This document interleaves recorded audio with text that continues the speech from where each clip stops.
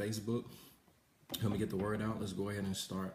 So let's pray. Father, right now, I thank you for this time. I thank you for this time for us to gather together in your name. Father, you said, behold, how pleasant it is for brethren to dwell together in unity. So right now, Father, we make a decision that we want to be unified. And I thank you. There's an anointing that's being released. I thank you that the anointing is free to flow. And I thank you, Father, that not only is the anointing free to flow, but I thank you that you command a blessing in that place. So, Father, right now by faith, I consecrate myself to you. And I pray that I'll speak as your oracle. I pray I'll speak with the ability you've given me.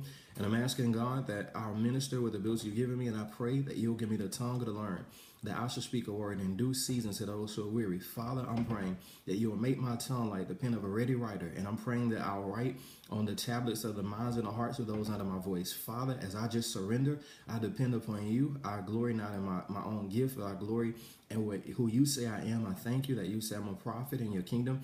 So I'm praying today that people will leave knowing they heard God. And I'm praying that people will get the necessary impartation through this message. In Jesus' name we pray. Amen. Glory to God. So we're talking about newness of life. We're going to be talking about newness of life. So we're going to go to Romans chapter 6. We're talking about newness of life. It's something that the Holy Spirit began to deal with my heart about this morning.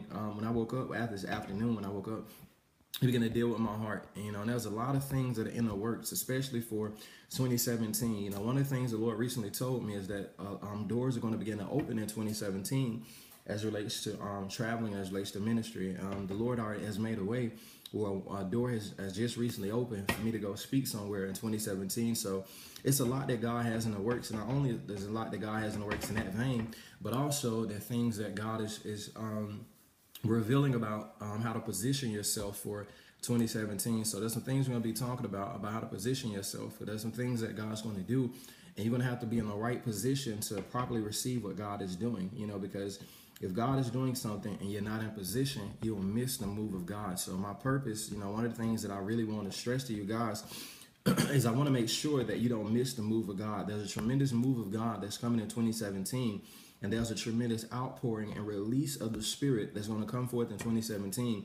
And it's going to be very important that you're in a proper position, or if not, you're going to be in the same spot. The worst thing that can happen for you in 2017 is it ends and you're the same person.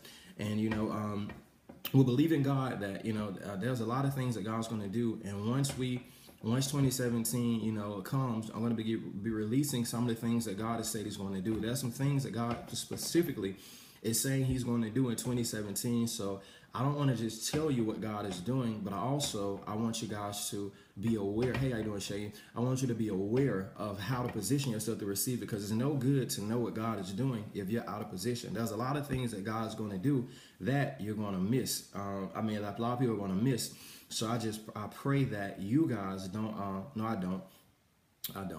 I pray that you guys are in proper position. So let's go ahead and open up. We're talking about newness of life. Why is this important? The Bible says in 1st and 2nd Corinthians 5:17, the Bible says, if any man be in Christ Jesus, he's a new creation. Old things passed away, all things are new, and all things of God. One more time, say, if any man be in Christ Jesus, he's a new creation. Old things are passed away, all things are new, all things are of God. And the Bible tells us this. The Bible says, behold, I do a new thing. Am I right about it? And he says, before it springs forth, I will tell you of it. And there's a lot of us, we're actually missing what God is doing because we have old wineskins. The Bible says that if you try to put new wine into old wineskins, they'll burst. And how is that relevant for our generation? What does that mean? It means that we're trying to walk in our new inheritance with the old man. But the Bible says that if you're going to get to where God has for you to go, the Bible says you're going to have to put off the old man and put on the new man. So as a believer, we're going to have to learn how to walk in this new man. Am I right about it? Because if you're trying to walk in the old man, that's why a lot of you guys are not experiencing success, because you're trying to either please God in the flesh or you don't even know what the new man is. Am I right about it? The Bible tells us in Colossians chapter 3, the Bible tells us to put away the old man. It has lying and anger and malice and evil speaking and etc. But it says put on the new man. What is the new man? The new man, the Bible says that you have received a new man that's been recreated in true knowledge of him that called you. So I want you to be aware that your new man is the spirit. Your new man is your new creation spirit. Your new man is that born again spirit that the breath of God has been breathed into your body, and you've been made alive to God and dead to sin, and you have received a new man. But the old man is that flesh. And what begins to happen is a lot of believers don't know how to live out of their spirit, but they still live out of their flesh. And what they're trying to do, they actually begin to try to please God in the flesh. And they feel guilty. They feel condemned. They feel like it's never good enough, because the Bible tells us that those that are in the flesh cannot please God, because the flesh is incapable of doing the will of God. So we're going to have to learn how to put off this old man of the flesh and put on this new man of the spirit. And if we put on this new man of the spirit, then we'll begin to experience newness of life. There's a new life that God has called you to. And if you're going to begin to operate in this new life, you're going to have to live out of your spirit. You know, there was a time in my youth where I would force an individual to want God, but I began to realize this: life has a way of helping people want God. Am I right about it? Those who are old, though, you know, those mothers, you know, if you understand, I want you to comment. But life has a way of helping people want God, because when you go against God's order, when you go against God's domain, when you go against God's way of doing things, your life begins to break down. And a lot of us have suffered breakdowns in life because we don't do it God's way. Like as you begin to live, you begin to see that there's no shortcuts. There's no way around doing the will of God. Because when you don't do the will of God, you give the devil license to dominate and rule in your life. When you don't do the will of God, you give the devil the license to operate in your life. There's a lot of us that are trying to get the devil out of our lives, but there are things we won't deal with about ourselves. There are things we won't address about ourselves. There are things we won't let go about ourselves. There are sins that we're in love with. There are sins that we won't let go of. Am I right about it? There are weights that we're carrying. Am I right about it? But we're gonna have to get to a place where if we want to experience the fullness of God, because a lot of people don't even know what the fullness of God is, but the Bible says, of his fullness have we received. Jesus had, the Bible says, the fullness of God dwells in him bodily. Jesus had the fullness of the Godhead in him bodily. And the Bible says, of his fullness have we all received. God wants his people to be glorious examples of the grace of God. And you will never walk in fullness as long as you're okay with measure. And there's a lot of believers that are comfortable with measure. You're complacent. You're okay with where you are. You're not really studying God. You're not really thinking about God. You're not really concerned with your purpose. You're not really concerned with your destiny. And your life is suffering tremendously. On the outside, yeah, it look good. You look like ain't nothing going on. Yeah, all that. But in your heart, you feel dissatisfied. In your heart, you feel disillusioned. In your heart, you feel like nothing is working out. Why? Because you're out of the will of God. So if we're going to walk in newness of life, I want to talk about this newness of life, because if any man be in Christ Jesus, he's a new creation. Old things are passed away. All things are new, and all things are of God. It's going to be very important, saints, that you become re-educated as to what Jesus accomplished on the cross. Listen to me. The closer you stay to the cross, that's what a power is. Any individual that espouses to have power without the cross is a witch or warlock. I want you to be aware, because you don't have power in yourself. There's a lot of people that espouse to have this deep power. Am I right about it? But my issue is, who's sourcing you? Who's the source of your power? Because, you know, there are illegitimate sources of power. Ask Simon the sorcerer. Am I right about it? They thought this man was God until they met the real thing. And some of you are going to encounter people that really know God. And when you see a person that really knows God, that really walks in power, the Bible says that they almost worshipped. They worshipped Simon the sorcerer. Am I right about it? And the Bible says that when Paul came, even this sorcerer, he began to realize, hey, man, my power source is off. And this man said, hey, I want to buy this power. He said, I want to buy this power. And then that's when he was hit. He was judged by God because he thought he can purchase the power of God with money. Am I right about it? It sounds familiar, doesn't it? Watch this. So we're talking about newness of life. I want you to understand that once you receive the Holy Spirit brings the ability to have a new life. The Holy Spirit brings the ability to have a new life. Listen to me good. The Holy Spirit brings the ability to have new life. Am I right about it?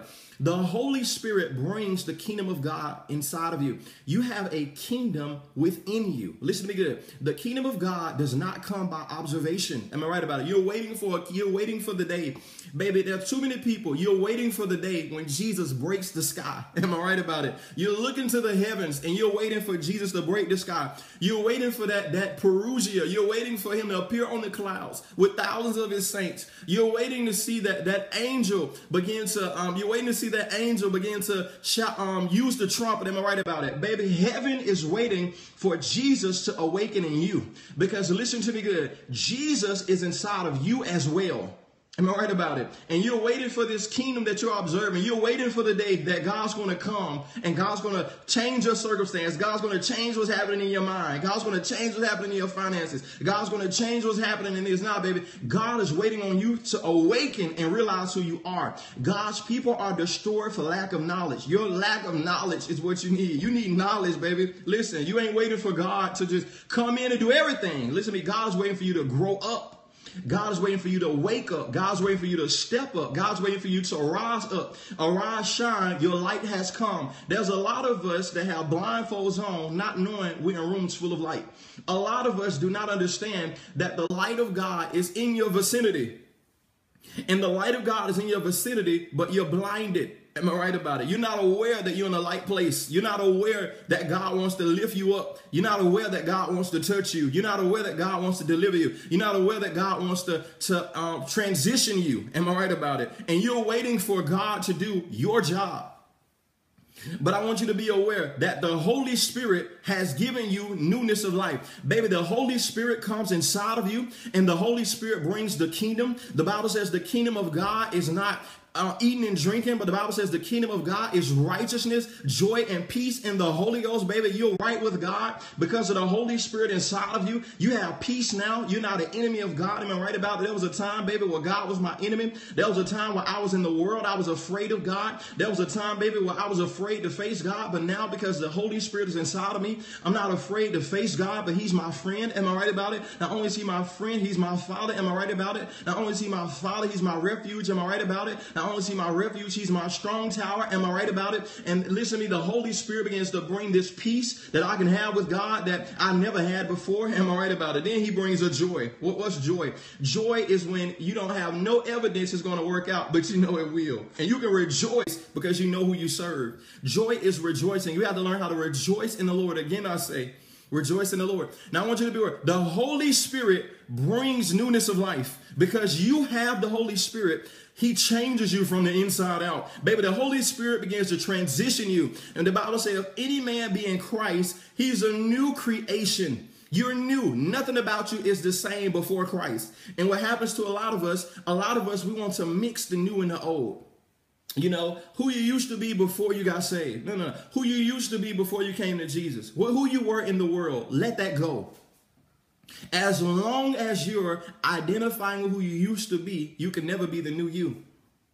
And that's a lot of our problem. We still have ties to the old us. Man, I remember, no, forget that. The Bible says forget things that are behind. Your future is always brighter than your past. So why do we keep talking about the past? If God has planned this glorious future for you, why do we have to reminisce? Let's talk about that. Why are you reminiscing about your past when God has a brighter future for you? Why are you talking about who you used to be in the world? Why are you talking about old memories when God says forget those things? You don't want, the Bible says remember Lot's wife. You remember Lot's wife? She was reminiscing on the past. The angel gave her a deliverance. Am I right about it? A lot of us are like Lot's wife. We have a huge deliverance in front of it. We have a huge promised land. This angel came to deliver Lot's wife. And the Bible says she had one instruction. Don't look back. Whatever you do, don't look back. Because if you look back, you're showing me that you want that. And you can't get to where you're going looking back. And the Bible says that they begin to run, and she looked back. And the Bible says when she looked back, she became a pillar of salt. And there's a lot of us in danger of being a pillar of salt because we won't let our past go. We can't let go what God has delivered us from. We can't let go of those old associations. There are too many people. You're still associated with people from your past. Listen to me good. The old adage is elevation requires separation. You can never be elevated with baggage. Am I right about it? You ever notice that when you get on the plane, it's certain things that can't get on the plane? You ever notice that there's a criteria, even in the natural, for elevation, for promotion? And how many know that one of the things that hinder your promotion, are you still connected to people from your past? Right? Because some things, because listen to me good, people from your past bring familiar spirits. I want you to be aware. See, a lot of us, when somebody says, hey, let this person go, let that go, let that go, people just, they think you're being mean. Baby, listen, there's a spirit behind that person that's trying to pull you back into who you used to be. And as long as you're connected to who that person, you can't be the new you. You can't be who God has called you to be associating with unbelievers. You can't be who God has called you to be associating with people that are not in line with your purpose. You can't be who God has called you to be associated with people that cannot help you get to your destiny, that cannot encourage you to be the new you. There's some people in your life, they'll tolerate you being the old you. Matter of fact, they'll encourage you for being the old you. And there are other people that are in your life, their mere presence will inspire you to become the new you. And you need to be aware, because you need to begin to walk in newness of life. Because a lot of us are still connected to people from our past, right? And you can hide it, you can hide it, you can play around with it, or etc. But I want you to be aware that in the eyes of God, you don't qualify for promotion. And as soon as you begin to cut people off, I prophesy in the name of Jesus that within 30 days, if you cut people off, there's going to be a tremendous promotion. Not only is going to be a promotion, but it's going to be a tremendous release and transition. And some of you, I'll say this, some of you can't sleep at night because you're associated with people from the past. And the Holy Ghost bear me witness, as soon as you cut those people off, you're going to sleep like a baby. Listen to me good. All because of associations. The Bible says, don't be deceived. Evil company corrupts good habits. Evil company, evil company. Who is your company? Who is your company? Who are you looking at? Glory to God, Sonny. Who are you looking at? Who your company, are they evil? Or are they good? The Bible says that a campaign of fools will be destroyed. If you have fools in your vicinity, destruction is inevitable. If you're a campaign, because listen to me good. I finally understand this now. I guess I'm getting a little old in the faith. I'm saying this is sarcasm, but I guess I'm getting a little old in the faith. But I realize the word of God, whether you believe it or not, it's going to work for you or against you. If you're on the opposite side of the word, you're going to be the living proof that it works. I remember, you can hear me, right, Cordell? Cordell, can you hear me? I think I could, I was going to use an example. I remember a long time ago when a situation happened. Well, I went in prayer about a situation, and the Lord began to speak. And when the Lord began to speak, the Lord began to say a verse. He began to say a verse. And the Lord began to say, poverty and shame comes to him that refuses instruction. Poverty and shame comes to him that refuses instruction. And I remember I was praying for Cordell in that situation years ago. I was praying for him. And when I was praying for him, the Lord was letting me know that it was nothing I could do because his word was coming to pass. And some of us, we're praying that situations will change, but we're in disobedience to the word of God. Why would God violate his word to change your situation when you're not obeying him? Help me understand that. Why would God violate his word to change the situation you're not obeying him? Right? So think about this. You're refusing instruction. And because you're refusing instruction, the Bible says that if you're refusing instruction, poverty and shame will come to you. So why am I praying for your finances when you can't take instructions? Why am I praying that you don't feel ashamed when you can't take instructions? Why? You're ashamed because somebody told you to do something you didn't listen to, and you're in that position, right? The Bible tells us, I want you to be aware, because I believe somebody God wants to talk to real quick. I want you to be aware, because the Bible tells us in Proverbs chapter 1, I want you to be aware that you listen to wisdom.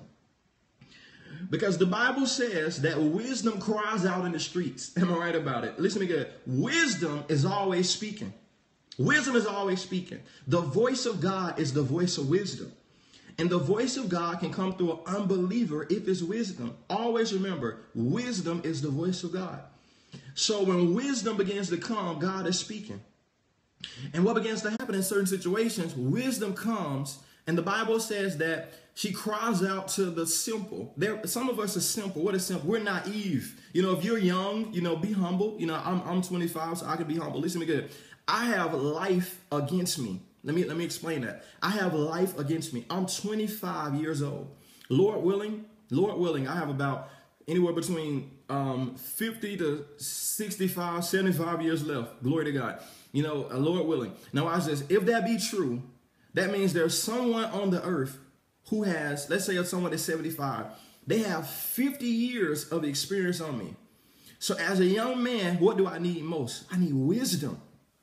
That's why I read Proverbs all the time. Why? Because it gives to the young man wisdom. I need wisdom. Somebody has an experience I don't have, that if I listen to them, I won't have to go through what they had to go through. Some of us don't listen to people. And because you don't listen, you're going through the same things in life because you won't listen. And because you won't listen, you're positioning yourself for wisdom to mock you. The Bible says that wisdom will mock you in the day of your calamity. Some of us want wisdom after we fail. No, baby. Listen to wisdom before you get in that experience. And that wisdom will prevent your failure. That wisdom will prevent your downfall. But a lot of us, we don't listen to wisdom. Right? We want to do it our way. I got to learn. No, baby. Listen to me. Some people say experience is the best teacher. That's garbage. That's the wisdom of the world. Listen to me good. If you think experience is the best teacher, that's foolishness with God. One more time. If you think wisdom is the best teacher, that's foolishness with God. Wisdom is not, experience is not the best teacher. If you think experience is the best teacher, that's foolishness with God. Listen to me good. The best thing to do is listen. Listening is the best teacher. Because if you listen, certain experiences you'll never have. Am I right about it? But, it's two ways people change. Oncoming mentors or oncoming pain. Some people, they need pain to change. Some people ain't going to change till they hurt. Some people not going to change till they hit rock bottom. And some people, we think that our rock bottom is their rock bottom. Now, baby, listen to me. Your rock bottom may be, you lose your job. Some people may have to lose everything for them to change, and that's just how it goes. Because the Bible says their ways will correct them. Some people, some people's ways will correct them. Your ways will correct you. What does that mean? That means the way you are, if you keep going down that path, the pain of your ways will force you to change.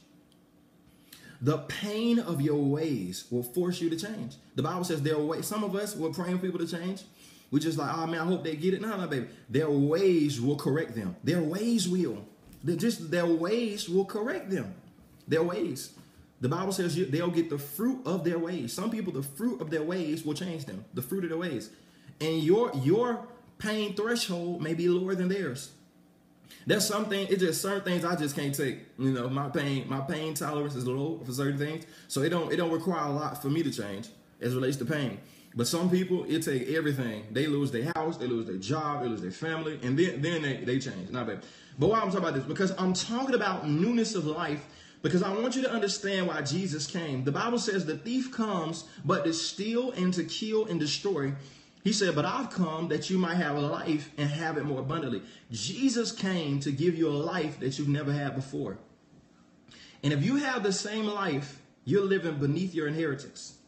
If you have the same life you had before salvation, you don't know who you are. If you have the same life that, if you had the same life that you had before salvation, you're not walking in the light of God's word. There should be something different about you. The Bible says there were people that looked at Jesus, that you looked at their face and they said, these people have been with Jesus. Who can tell you've been with Jesus? You ever notice there's always a difference. You can tell when someone is with Jesus and not. I know Tony knows for sure. She can tell the difference between when I'm with Jesus, when I'm spending time with Jesus, and when I'm not. Why? Because people that don't spend time with Jesus are more prone to be fleshly and carnal. What does that mean? They're more irritated. They're more frustrated. Everything bothers them. You got to walk on eggshells around them, etc. Why? Because they're not walking in their inheritance. Listen to me good. One more time. If you're not living, if your life is the same before salvation, then you're living beneath your inheritance. You don't know who you are. The Bible says, if any man be in Christ, he's a new creation. Old things have passed away. All things are new. And all things are of God. I want you to understand, everything is about God now. I want you to understand, you got to be awakened to righteousness and sin not. You got to be awakened to righteousness. Some of us, you want stuff to change. God is saying, wake up. The word of the Lord to a lot of you is wake up. When are you going to awaken to who you are? When are you going to awaken to what God has called you to do? When are you going to awaken to your position in Christ? Awake to righteousness. Some of us, you have a list of rules that I'm not going to do this, not going to do that, not going to do this, not going to do that, not going to do this, not going to do that, not going to do that, not going to do that. You have a lot of rules not to sin. But the key to not sin is to awake to righteousness. When you awake to what's right, you'll stop sinning. Awake to righteousness and sin not. For some have not the knowledge of God. This I say to your shame. It's not about rules. It's about consciousness. Listen to me good. It's not about rules. It's about consciousness. The Bible says this: grace and peace be multiplied to you in the knowledge of our Lord and Savior Jesus Christ. The reason that you're not living the life you want to live, you don't have a lot of grace and peace. You don't have a lot of, the more knowledge you have about God, the more grace and peace you'll walk in. Any person that does not have peace lacks knowledge. You know, so when you feel like you're losing your peace, you need to replenish your knowledge. You need to go remind yourself of who you are. You need to be reminded of what God has done. You need to be reminded of this gospel. See, this glorious gospel in which this gospel of grace in which we stand. I want you to be aware that the Bible tells us in Romans chapter 5, it says, therefore, being justified by faith, we have peace with God through our Lord Jesus Christ. Watch this. By whom also we have access by faith in his grace wherein we stand. Listen to me good. We're standing in the grace of God right now. Right now, you're standing in the grace of God by faith. You're in a position you can never earn. You're in a position you can never work for. You're in a position you can never deserve. Listen to me. Jesus took what you deserved and he gave you what he deserved. Listen to me good. Jesus took what you deserved. You deserve death. You deserve punishment for your sins. You deserve hell. Jesus took all of that and gave you what he deserved. I want you to be aware. That's the grace of God. What's the grace of God? Jesus took what you deserved and gave you what he deserves. You deserve death. He gave you life. You deserve hell. He gave you heaven. You deserve bondage. He gave you liberty. You deserve poverty. He gave you riches. You deserve sickness. He gave you health. You deserve confusion. He gave you peace. You deserve uncertainty. He gives you direction. You deserve foolishness. He gives you wisdom. I'm right about it. You deserve to, listen to me good. You deserve to be damaged. He makes you whole. Listen to all the things he gives you. And a lot of us, we have not awakened to what we have and who we are. So we're living so beneath what God has for us. We're living so beneath it. So beneath it. But God has given us something so glorious. God has given us something so wonderful. God has given us something so awesome. Am I right about it? Now be aware, because we're going to go to Romans chapter 6. Is it helping anybody so far? You guys being blessed by this? Because I want to stir you guys up. There's a word from the Lord that God wants me to stir you guys up. Watch this, verse 1. In Romans 6, it says, listen to me good. It says, what shall we say then? Shall we continue in sin, that grace may abound? God forbid. How shall we that are dead to sin live any longer therein? Know ye not that so many as were baptized into Jesus Christ were baptized into his death? Therefore we are buried with him by baptism into death, that like as Christ was raised up from the dead by the glory of the Father, even so we should also walk in newness of life. So let me go ahead and do this. Let me make you aware. So listen to me good. You were baptized into Christ Jesus. I'm not talking about when, baptism is not when a man takes you into water. That's secondary. Listen to me good. It's no good for a man to take you into water if the Holy Spirit has not done something first. Some people just go down a dry sinner and they come up a wet sinner. There's been no heart change. There's not been an exchange. There's not been a taking away of the heart of stone and giving them a heart of flesh. Am I right about it? His laws and his laws have not been written in their heart and their mind. Am I right about it? He has not found them to be a dwelling place. Am I right about it? Their body is not the temple of the Holy Ghost. Am I right about it? But what begins to happen when you begin to confess on the name of Jesus, when you begin to say, Lord, I accept you in my life. When you say, Jesus, you're Lord and Savior of my life. When you say, I believe in what you've done. When you say, I repent and I repent of my sins, and you say, I accept this gift of righteousness, what begins to happen? As soon as you confess with your mouth and you believe in your heart, the Holy Spirit takes you and the Holy Spirit baptizes you into the body of Christ. The first baptism is the body of Christ. Everything else comes after that. Every other baptism comes after that. Am I right about it? There's one Lord, one faith, one baptism. The baptism that matters the most is that you've been baptized into the body of Christ. When you accept Jesus, the Holy Spirit baptizes you into the body of Christ and makes you a member of this body. Am I right about it? And then what begins to happen is when you're baptized into the body of Christ, you've been baptized into his death. I want you to imagine Jesus on the cross. When you were baptized into the body, you entered into the crucifixion on the cross. You were crucified with Christ. You identify with that crucifixion. What does that mean? It means that when you become a believer, the power of sin is broken over your life. Not only is the power of sin broken over your life, but also the consequences of sin is broken. So when you accept Jesus, he takes away the penalty and the power of sin. You get forgiveness and deliverance. Am I right about it? He delivers you from the power of sin. Now, you're no longer a slave to sin, but you're a slave to righteousness. You are a slave to do the right thing. Am I right about it? Watch this. But when you're baptized into this death, watch this. Jesus didn't just stay dead. This is where a lot of us stay. And this is what I want to awaken you to today. A lot of us, we stay in a place. But Jesus didn't just die and stay dead. Everybody wants to talk about overcoming sin. Listen to me good. It's not just about overcoming sin. He's done that for you. It's about walking in newness of life. Listen to me good. To make Christianity about avoiding sin is the equivalent of Jesus just dying and staying in the tomb. To make Christianity about just overcoming sin will be the same thing as Jesus just staying in the tomb. That's it. Listen to me good. Jesus didn't just stay in the tomb. But the Bible says that I want you to be aware of something. Jesus was raised by the kratos power of God. Listen to me good. Let's see, you have what's called dunamis power. Dunamis power is dynamite power. What's dynamite? You know, dynamite, what we use to explosive, the explosive power of God. Listen to me good. Jesus was not raised by the dunamis. He was raised by the kratos. What's the difference between dunamis and kratos?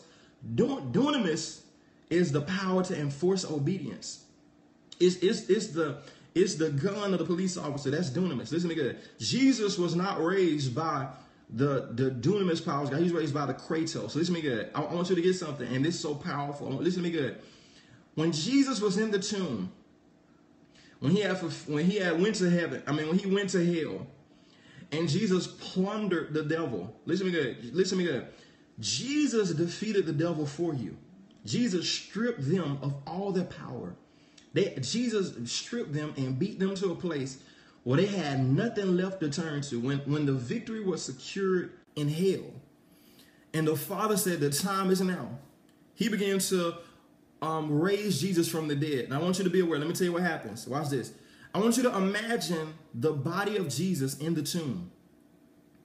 And I want you to imagine that the Father says, now it's time to raise him from the dead, to resurrect him from the dead. And I want you to imagine that all the power of God in the universe fills that tomb. And I want you to imagine the presence of God filling that place. And I want you to imagine every inch of that tomb being filled with God's presence. And I want you to be aware that that presence was so powerful that people outside of the tomb fell on their face as if they were dead. And I want you to imagine that power was so strong that they could not get up.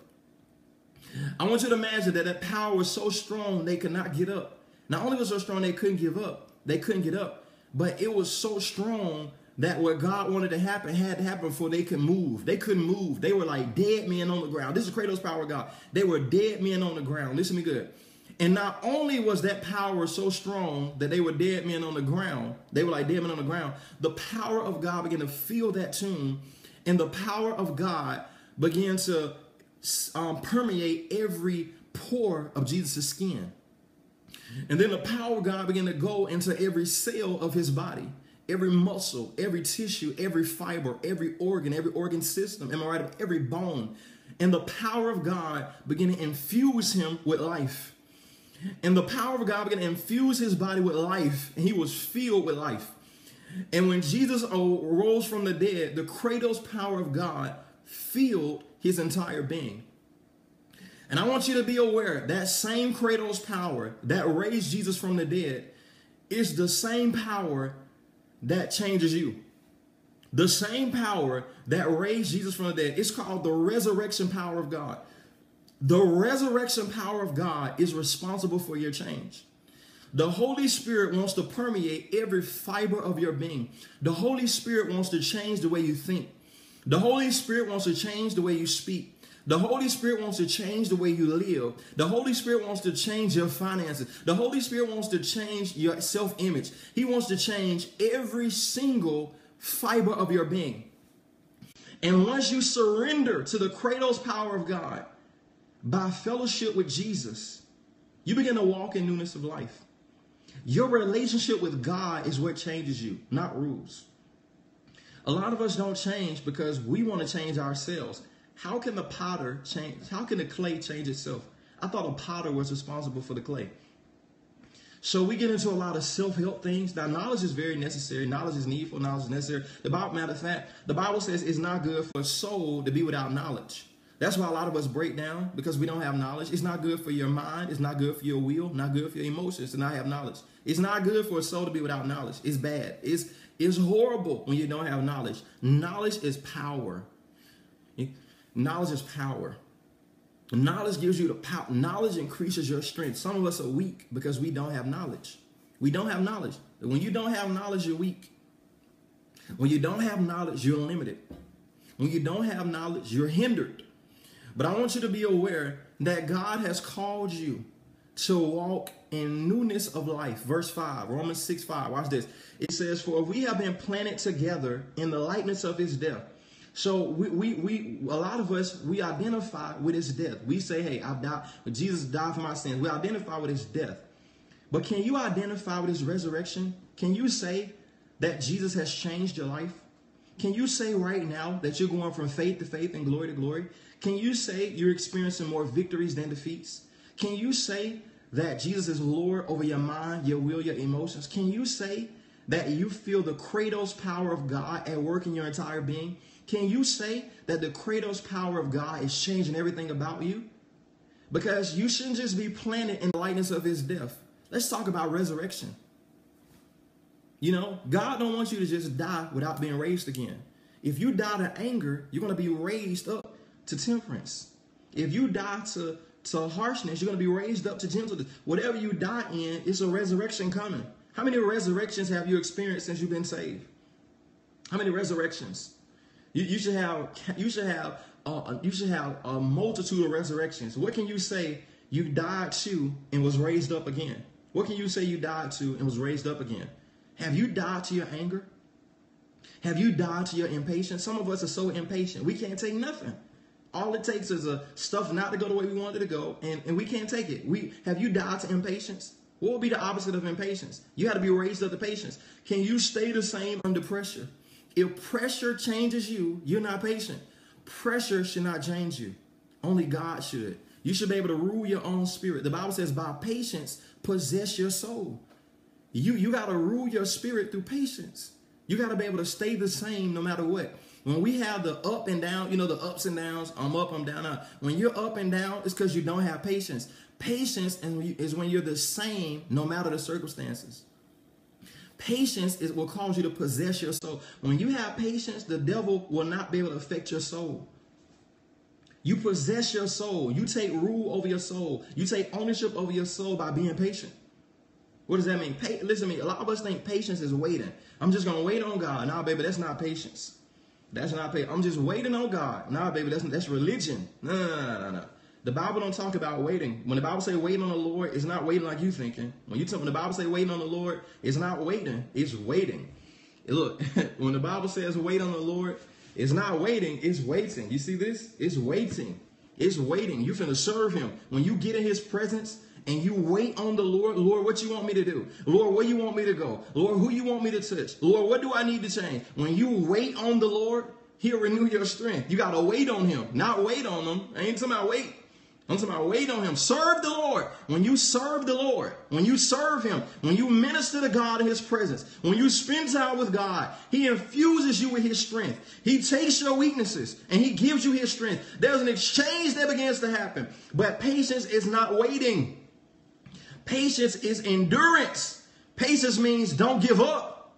That's what that means. It means do not give up. To be patient means that God has promised you an outcome and you refuse to quit. You refuse to give up.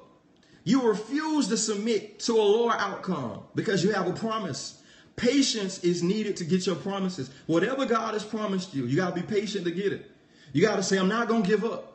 You got to say, hey, I'm not going to give in. Why? Because patience is how you possess your promises. A lot of us, you've done the will of God. You ever, I've been in that place. I can speak for myself. You ever been in a place where you've done the will of God and nothing is happening? That sounds blasphemous, don't it? How can I do God's will and nothing happen? The Bible says it. The Bible says after you've done the will of God. It's something you got to do after you do God's will. How many of us do God's will?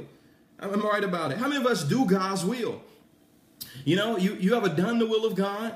You done the will of God and it seemed you ever prayed and it seemed like nothing happened? You ever gave and it seemed like nothing happened? You ever forgave and it seemed like nothing happened? You ever walked in love and it seemed like nothing happened? Am I right about it? The Bible says after you've done the will of God, it's something you need. Am I right about it? It says after you've done the will of God, you have need of patience so that you can receive the promise. Some of us, it's not that you're not doing God's will. It's that you give up too quick. You grow weary in well-doing. The Bible says don't grow weary in well-doing. For in due season you will reap if you faint not. Not fainting is patience. Patience is when you don't give up. When you give up, it's because you lack patience. And prayer gives you the power not to give up. I said prayer gives you the power not to give up. Prayer gives you the power. So it's not that you're not doing God's will, because there was a time, even recently, where the devil was working on my mind. He was trying to affect my mind to think that certain things I was doing was not working. And the issue was not that what I was doing was not working. It's once you do what God says do, you got to not give up. You got to persevere no matter what. You got to keep going until you see what was promised.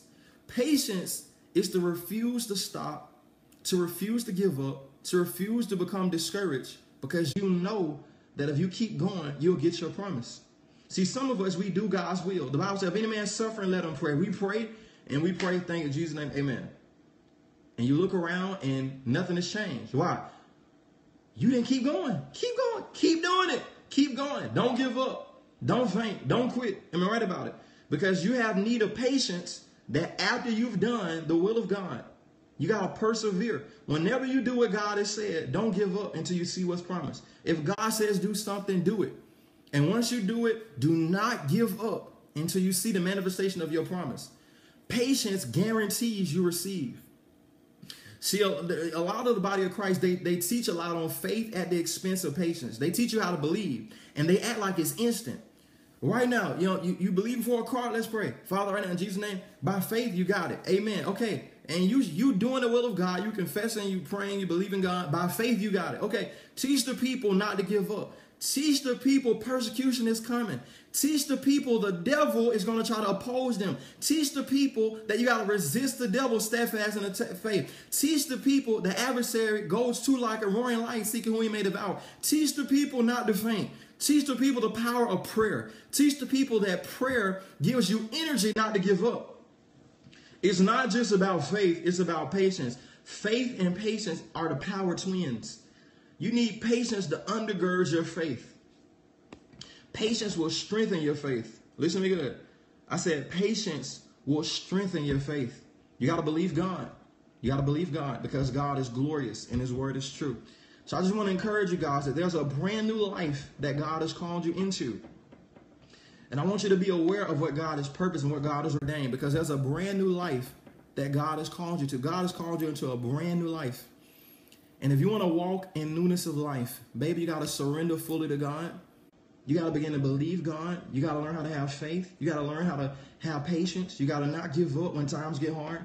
Listen, if you do anything for God, times are going to get hard. If you do anything for God, times are going to get rough.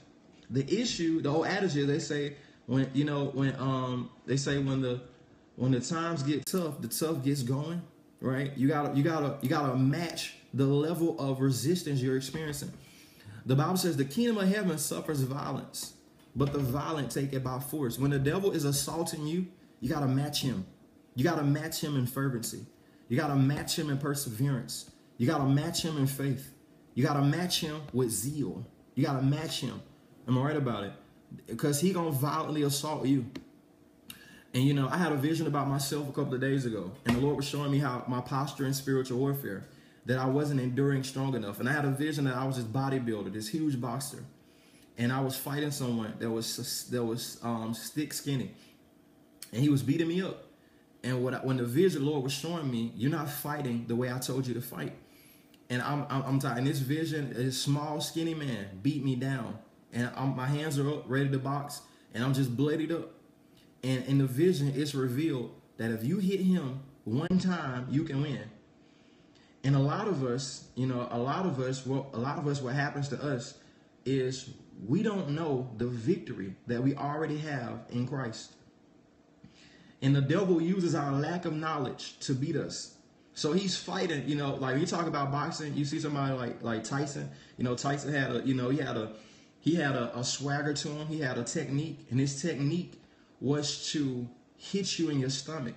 He'll hit you in that weak place because he knew most people didn't, you know, do their stomach. So Mike Tyson would, when he hit them in their sides, they would crumple down and their face would be wide open. And the devil is strategically fighting a lot of us. He realizes, hey, she's weak in her confidence. I'm going to hit her there. He's not hitting you in your strengths. He's hitting your weaknesses. And you got to realize, you got to awaken to who you are and the power you carry. And once you begin to awaken to your identity in Christ and you awaken to the explosive power that you carry, your life will never be the same. But he's taking advantage of what you don't know about what Jesus has done. And he's taking advantage about what you don't know about yourself. So I would encourage you guys to get knowledge and get knowledge of God's word. Spend time in the New Testament. Spend time reading things that will cause you to grow in faith. Faith comes from hearing God speak to you as you read the Bible. When you read the Bible, there's an impartation of faith that comes when you get into the Bible expecting revelation. If you want to be strong in faith, you're going to have to spend time in the Word and spend time with God.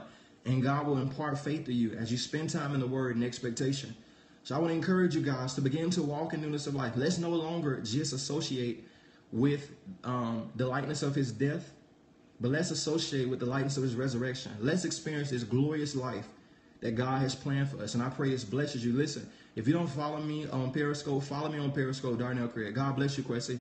If you don't follow me on YouTube, subscribe to my YouTube channel, Darnell Craig.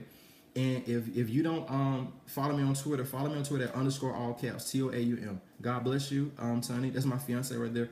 God bless you. God bless you all. I should be back on here in a short while. It may be as fast as a couple of minutes, or it may be within another hour. So be on the lookout. I got another word that I have to release. So God bless you all. Talk to you guys again soon. Bye-bye.